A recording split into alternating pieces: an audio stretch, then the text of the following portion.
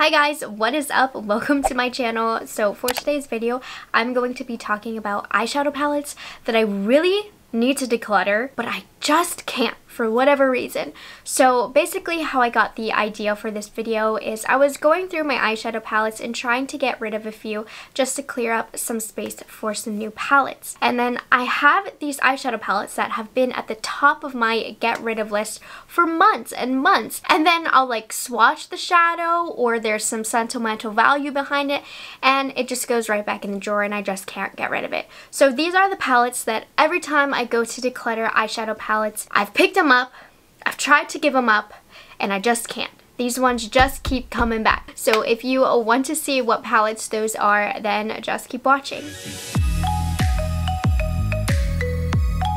I definitely have a hard time getting rid of eyeshadow palettes. Makeup in general, I'm pretty good about being able to throw it away once it's old or once I really no longer use it and have no care for it. But I've definitely gotten bad as I've started to get more and more into YouTube. And I'm even worse when it comes to eyeshadow palettes because eyeshadow palettes are my favorite part of makeup. I have these connections to eyeshadow palettes. I just can't get rid of them. I love eyeshadow palettes so much. So these are ones that I just can't. I need them. I don't really like them and I don't really use them, but I need them. So the first batch of eyeshadows that always are at the very top of the list are the Too Faced chocolate bar palettes. Now I have two. I have the original regular chocolate bar, which looks like this, and then I have the semi-sweet chocolate bar. I mean, these are old, but they aren't super old. I actually was late onto the chocolate bar train. I purchased these after they had been around for a few years. They came in like a bundle deal for Black Friday and I loved them at the time. Like these have actually gotten use for me and for some reason I just can't declutter them. I justify it because they're brown, they're really good colors, they're really good to travel with. These I don't really believe are expired. Some of the colors are really pretty. These are traditionally pretty colors. I think these are definitely outdated as palettes. Just all of the cool new pretty palettes that have come out, you can definitely tell these are quite outdated.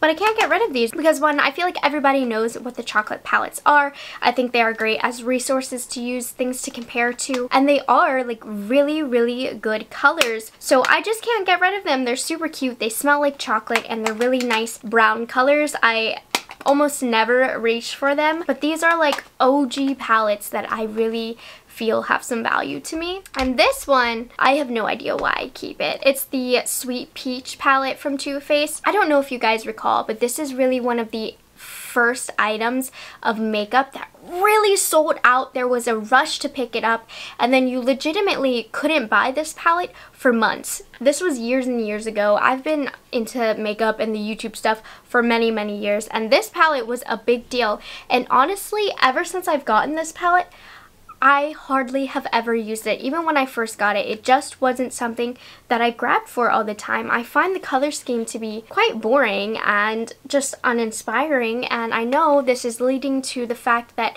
yes, Morgan, you should declutter it. You don't even like it that much, but it smells really good. It's super overpowering, but I love the smell of sweet artificial things. But the colors are pretty. They're boring, but they're pretty, they're usable, and I kind of justify it. Well, I'm already keeping the chocolate bar palettes. I might as well keep the Sweet Peach palette, and it's great as a reference for my channel. Can't do it. These are just OGs. They're so easy to refer back to. I just have to keep them. I can't get rid of them. Now these next palettes, I'm kind of proud of because I actually have gotten rid of a few of them in the collection, and these are the Lorac Pro palettes. Now these Lorac Pro palettes I used for years. I loved them. They were my favorite eyeshadow palettes, my favorite eyeshadow brand, and I think sentimental wise, I can't get rid of these because Lorac Pro is really what started my eyeshadow obsession. Now I've always had an eyeshadow obsession, but this was the first true formula that I actually fell in love with. So the original Lorac Pro 1 palette, that actually was old, used, abused, disgusting. I had to get rid of it. I always tell myself I would buy myself a fresh one. I never did get around to that. I got rid of that one and I'm proud of that. But of course I collected all of them. So I have this one right here. I have this one, which actually I used quite a lot. I used this one a ton in college, and then I graduated to this one, and then I used this one a lot in college. Those have gotten so much use. They have such deep dips in them. And then of course, don't get me started on the Mega Pros. Now honestly, I haven't picked up these palettes in months. I just know I've used these for years. I was absolutely in love with the formula. Now that I've tried so many more different formulas, I don't love the formula quite as much. I don't think their shimmers are as reflective as I like. They're kind of more subtle, nothing special about them. The mattes are still extremely pigmented and blend extremely well, but for the most part, the shadows aren't as amazing as I used to think that they were, but they're still really nice, and I just can't get myself to get rid of like the Mega Pro 3 because all of these are really great everyday colors, very blendable, extremely good formula, so I can't get rid of the Mega 3 because I love big palettes. I do. And I love the colors in here. Then I have the original Mega Pro palette. I don't love this one quite as much, but still, I just love how sleek these are. The colors are just so easy to grab for every day. The sentimental value that these palettes have, like, they mean a lot to me. I used to be obsessed with the Lorac Pro formula before I was into YouTube.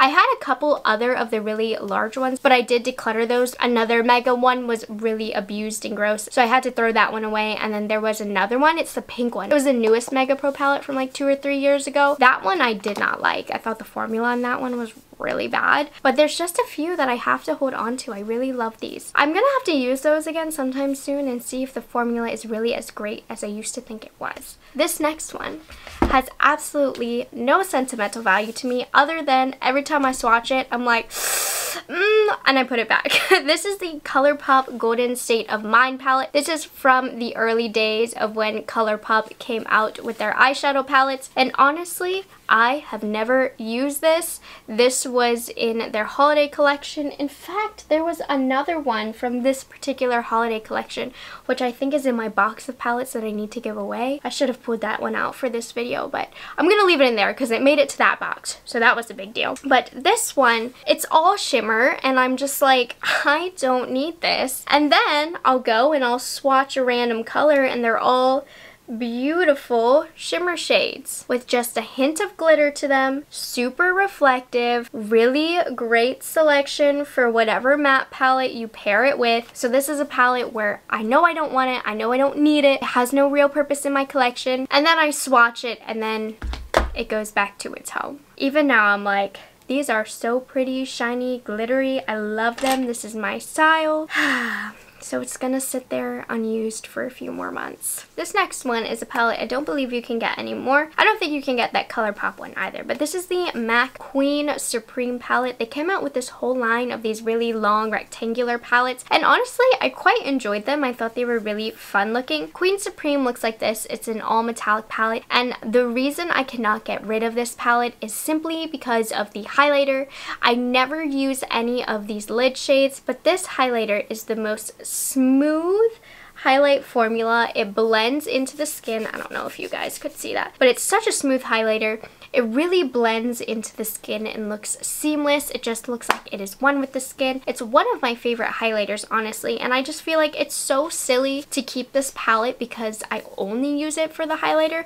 Occasionally, if I'm using this and this is sitting out, I'll grab for these, but I'm only keeping this for a highlighter. You guys can't purchase it, so there's no need for me to talk about it in videos, so there really is no need to have this in my collection, but I love this highlighter. It's so good. Random, but it's good. The next palette that I have is from Violet Voss, and this is the Holy Grail palette. Now, Violet Voss is not a brand that's really talked about too much on YouTube anymore. It was definitely more popular back in the day, and I had gotten this in a BoxyCharm palette, and I was very excited because I had never tried the Violet Voss formula. Now, when I did get this in a BoxyCharm, Violet Voss wasn't talked about as much. It was kind of dying. That's why it went to BoxyCharm, and I've only used this a handful of times. I've never had any problems with the formula. The fact that this is the only Violet Voss palette that I have in my collection is what makes me want to keep it, because I do have a collector's mentality as far as makeup and as far as being able to reference on my channel. Just to keep myself knowledgeable, I want to have the formula on hand. It's not a popular palette anymore. Not a ton of people have this palette, but I keep it because it's the only thing from Violet Voss that I own. They've come out with a lot of cute, really mini palettes, but nobody still is really talking about their brand. I just don't know how they're making money, but That's none of my business. And yeah, I just can't seem to get rid of it because it's the only Violet Voss palette that I own. And it is pretty and it works very well. And the few times that I've used it, I've really enjoyed it. So I do have a couple of ABH palettes to talk about with you guys. And I will be honest, the reason that I can't get rid of them, probably the biggest one, is that I already own so many of the ABH palettes that I'm just like, what are two more? Why just get rid of these when I have all of the others? Again, that collector's mentality is really unhealthy for me. But the first one I want to talk about is Riviera. This came out earlier in 2019, and this is probably my least used ABH palette of them all. I don't think I've picked this up since I put up my review and 3 looks video here on my channel. It's a little bit more wearable than you would think, but for the most part, I don't grab for it because it's not wearable at first glance. But let me tell you why I can't get rid of it. This shade right here, Mediterranean, let's see, I know my hand has some, that right there is why I can't get rid of it. It's so pretty. That's not the only reason. I mean, look at these shades. They're literally stunning. How could I get rid of it when you have these beautiful, unique shimmers in this palette? Even right now, looking at this on my hand, I'm like, ooh, I need to use that palette. So yeah, like this is one of my least favorite ABH palettes to come out. I'm not talking about the quality, but color story wise and how much I would wear it, like no, I would never really wear this palette. And then the next palette that I can't get rid of is the Prism palette. It's just not really that exciting of a color story to me. There's a lot of muted colors in here, but there's a lot of deep shades that I just will never use, like these 2 shades right here, this neon shade. Just overall, this color story has never really spoken to me. I bought it because at the time I didn't have a lot of ABH palettes. This was one of my first, and it was on sale because I guess it couldn't sell, so that's when I picked it up. But I can't get rid of it because I just have so many of the others that I might as well keep this one, keep it for reference. You never know when they're going to come out with a palette where you're like, this just looks like the ABH Prism. Here's what the ABH Prism looks like. No, it's not a bad palette, and actually it is very, very wearable looking at it, but it's so boring. It doesn't excite me. I never use it. I did a look with it in the very, very beginning of like my makeup Instagram, and the look was really pretty, but yeah, this is just like a random palette. I feel like that was in their line. It doesn't really align with a lot of the other fun palettes that they've come out with. These are like super pretty palettes. These are by Muse Beauty. I picked these up at Riley Rose, which by the way, the Riley Rose in my area closed and I'm devastated because I loved that store. They have the cutest stuff. But anyways, I picked these up from Riley Rose, and this whole brand has really beautifully curated palettes. So this one is Classical Paradise, just such unique colors. And then I have Paradise Fallen, which, look at that. Okay, I'm just gonna put that back in. Anyways, that's never happened before, but this is such a unique color story. I never really see purple palettes that are like this. I mean, this one gives me subculture vibes from ABH, but for the most part, I really feel like this brand curates such original palettes. But to be quite honest, the quality on this is just not that good, but I find these palettes to be so unique that I can't get rid of them. I don't own anything like these palettes in my collection. They're going to continue to stay in my collection because they're so pretty to look at, but the formula definitely takes some work, and that's why I want to get rid of it, because the formula is just not that good. But they're just so pretty, so they're gonna stay. So these next 2 palettes I need to get rid of because they're kind of getting old. They've seen better times. And these are 2 Morphe palettes. I have the 25A and the 25B. I bought these the very first day that these palettes released. They have since changed the packaging, but I like this packaging. I know it is so cheap, but I love how I can just see all of the colors right here. Honestly, both of them are kind of the same palette. One is just more warm than the other, and I couldn't decide, and I got both, but it's literally like 50 shades of the same brown. I can't get rid of this because I love how many browns they are. I love browns so much, and I used these 2 palettes all of the time when I was doing makeup on girls in college. I haven't really talked about this that much, but how I got into makeup artistry and like doing makeup on other people, not just myself, was I made a little bit of money on the side doing makeup for girls in my college. I didn't have a lot of money. Obviously, I was a college student. I didn't have all of the luxury makeup items that I am able to have now. And I remember being a junior in college, sitting on the top of the bunk bed in my college sorority house, ordering these the day that they came out, along with like a little brush set from Morphe. And I was so excited because these were my first items from Morphe, and at the year that I ordered them, Morphe was huge. Like, I know Morphe is huge now, but it was like in its prime, just beginning, just growing before they really changed and rebranded and innovated the company. Like, these are quite original Morphe palettes, and just the story behind these, like, I recall this day like it was yesterday, and all of the details. I just remember it, and I just remember the pure excitement that I was spending my hard-earned money on from something that was purely from YouTube, from my favorite influencers.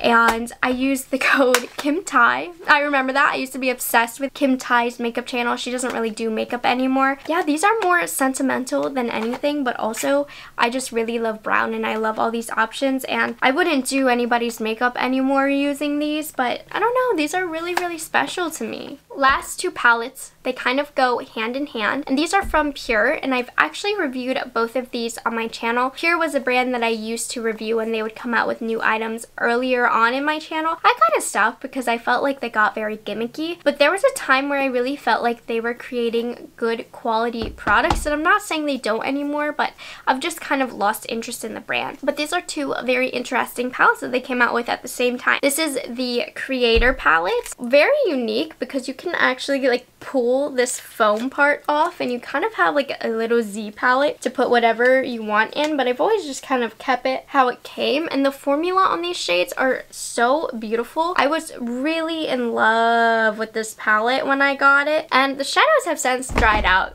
a little bit. They're not as creamy as they used to be, but they were so creamy to begin with that they're still quite creamy now. And do you see how beautiful and metallic and pigmented they are? I just can't get rid of it. Like, it's so pretty. And then you could like pull this out, and it's such a cool palette. Like, this is one of the best palettes from Pure. I was so excited about that. And then also with that collection, they came out with the Visionary palette, which is actually very sleek packaging, and this is purely for the colors that I can't get rid of it. It is so stunning. These palettes came out almost over 2 years ago, and in my review I pointed out that these shadows were only good for 6 months, like according to the back, and I guess that's because the formula was just so creamy and wet. But it's very odd for palettes to be only 6 months. Usually they're at least like a year to 24 months. No, these still feel so creamy though, and they're so stunning. See, this is why I can't get rid of them, you guys. Look at this. They're so pretty. Oh my goodness. But the reason why I think I want to get rid of them is because, one, according to the back, they've been way past their expiration date, and two, I just don't talk about Pure on my channel as much anymore, so these aren't something that I grab for because I know I don't really need to reference to them, but they're just so beautiful, and I just thought they were a really original release. Those are the palettes I've been contemplating and trying to get rid of for months, but for one reason or another, I just can't do it. They're gonna stay in my collection. There are so many amazing anti-consumerism channels out there, channels that encourage you to downsize your makeup, use what you have. I'm not that channel. I'm not going to tell you to declutter your makeup or give you tips on decluttering your makeup when I can't even do that. Makeup makes me happy. I enjoy having makeup. I enjoy going through my collection. I enjoy sitting in my room and swatching palettes that I never use at night. That's what makes me happy. So anyways, thank you guys so much for watching this video. It's definitely a little bit more different than I typically do, so I hope you enjoyed it. If you aren't yet subscribed to my channel, I sure do hope you take the time to do so, and I will see you guys in my next video. Bye guys, have a good one.